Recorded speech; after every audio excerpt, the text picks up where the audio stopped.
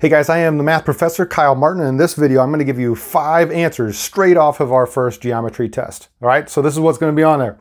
We have planes, lines, rays, midpoints, endpoints, Pythagorean theorem, and then complements and supplements. All right, so there's timestamps in the description below. Jump ahead to whichever one you need. Let's get into it. All right, if you really thought I was going to give you 5 full answers from the test, you're crazy. I'm not going to do that. But what I am going to do is show you some different ways that if you watch this video, you're going to be way more likely to get a better grade on the test than if you didn't watch this video. Let's try number 1. All right, first thing I promised you was collinear, coplanar, and intersection problems. So given this plane right here, it's called plane F. Remember, use cursive capital letters to name planes. The first one says name another name for plane F. Well, we can also name planes instead of using that cursive capital letter by using 3 points that are on the plane. Okay, so I'm looking here at this plane. I have this kind of line that goes outside of it. I have this line that's on it, and I have all these points in here. Okay, we have to be a little bit careful, but I'm seeing that this line right here is all on that plane, as well as point D. Point E is not. Remember, this is like if I have a piece of paper and the line is sticking through that piece of paper. So E is not, but I could use 3 other points. I'm going to just use A, B, and D. All right, so I'm going to say plane A, B, D.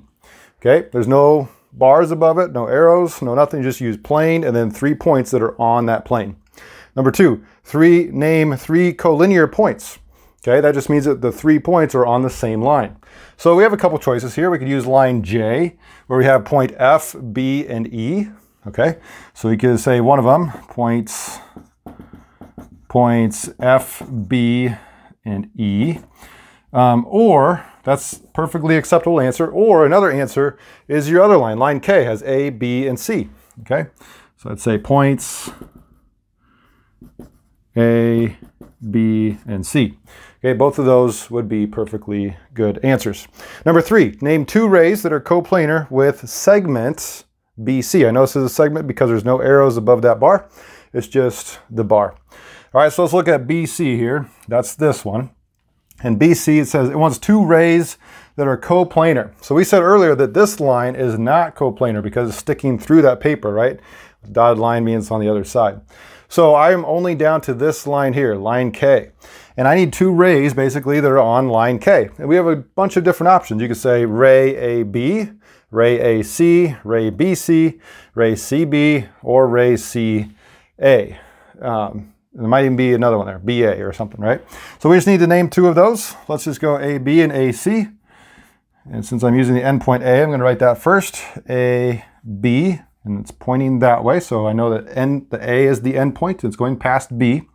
And then the other one I wanted was ray AC. Okay. All right, number 4. This one says I need the intersection of line J and line K. Intersection is just wherever they cross. Where do those 2 things touch each other? So if I look at this here, I see line J and line K touch each other at point B. Okay, so I would just say point B. Point B is where they touch each other. Okay, and I did give you a bonus one for this first section. That is, we need to name another, or give another name for segment AB. Now, if you look at segment AB here, it's only talking about this specific part. So I need to name that in such a way where it means the same thing, right? Nothing more, nothing less. And the only way to do that is to flip the letters and call it segment BA. It's still a segment, all right? But you're just flipping the letters, so segment BA. All right, moving on to part 2. All right, part 2, we're talking midpoint formula. Here we have our midpoint formula over here, x2 plus x1 over 2. Comma, right, because this is my x values, this is my y values, it's an ordered pair, comma, y2 plus y1 over 2, or in other words, your average of your x's plus your average of your y's. All right, our question says find the midpoint of points -7, 4, and 6, -12. So, I'm not seeing any x's and y's over here, so how in the world am I going to plug that in? Well, remember, these are ordered pairs, or sometimes they're called xy pairs because they're written in the form xy. All right, I can call that xy, I can call this xy, and then I have 2 of these. So let's call this maybe x1, y1 for my first point, x2, y2 for my second point. And then I can plug those into my formula, right? So let's plug these in. We have my x2, 6, and my x1, -7. 6 plus a -7, all divided by 2. And then for my y values, I have y2, -12, plus 4, my y1 divided by 2. And then it's just a matter of simplifying these until we get an ordered pair. All right, 6 plus a negative 7 is negative 1. Negative 1 over 2 is just negative 1/2. All right, we can leave it that way. Negative 12 plus 4 is negative 8. You do a little side work, that's okay. Negative 8 divided by 2 is negative 4.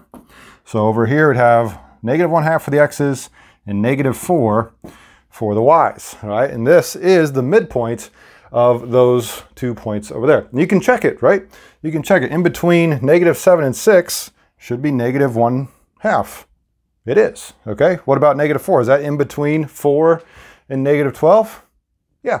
So you know that you did it probably right if those two end up between the 2 points that you were originally given, since this is the midpoint formula. All right, part 3. In this one, we're going to be given an endpoint and a midpoint. We have to find the other endpoint. In fact, this is what it says. Given endpoint E, negative 6, 3, and midpoint M, 4, negative 1, find the other endpoint, okay? The easiest way to do this is to draw a picture of it, all right? Now, I know on a coordinate plane, this would probably be an angled line, but for simplicity's sake, let's just draw a horizontal line. We'll label it E for endpoint, right? Call that E, call my midpoint M, and then I'm looking to find this one. We'll call it question mark, all right? E is gonna be negative 6, 3. M tells me it's 4, negative 1. And then I'm looking to figure out what the coordinates of the question mark is. All right, so let's just think about what we did here. From negative 6 to 4 for my x values, I went up. In fact, I went up 10, right? You could say negative 6 plus 10 gets you to 4. So I have to go up 10 more so that this stays in the middle. It's the midpoint, right? So 10 plus 4 gets me to 14. Okay, same idea for the y values. From 3 down to negative 1, I went down 4. So I have to go down 4 more in order to keep this in the middle, as the midpoint. So down 4 more from negative 1 is at negative 5. And right here are the coordinates for our other endpoint. Right, part 4. This time we're using the Pythagorean theorem. And this question says use the Pythagorean theorem to find the missing side of this right triangle. All right, this right triangle, we have a leg. Remember, there are 2 legs are the ones next to our right angle. The right angle is denoted by this box. Okay, so we have one of them, which is 5. We're looking to find the other one. I'll call it x. And then remember, across from our right angle is called the hypotenuse. In this case, it's 13. Okay, so we need to remember that the Pythagorean theorem is a squared plus b squared equals c squared, where c is going to be the hypotenuse, the one across from our right angle, and a and b are going to be both of our legs. Okay, so here, a squared, I can replace that with 5 squared. B squared, I'm going to call that x squared because I don't know that side. That's what I'm looking to solve. Then lastly, my c squared is going to be 13 squared. Okay, so this one just involves a little bit of math. If you need a calculator, that's fine. You can try this on your own if you want. 5 squared is 25. X squared we still don't know. And then 13 squared is 169. All right, so to get the x squared term by itself, I need to move the 25 over by subtracting it. Subtract that. Whoa. Subtract 25 on both sides. That cancels over here. And then x squared equals, let's see, that's 144. 144. And then remember, when you have just the x squared left, in order to get rid of the square, you can take the square root. All right, if you take the square root on one side, you got to do it to the other side. So the square root and the square cancel, leaving me with just x. And then remember, the square root of 144 is 12.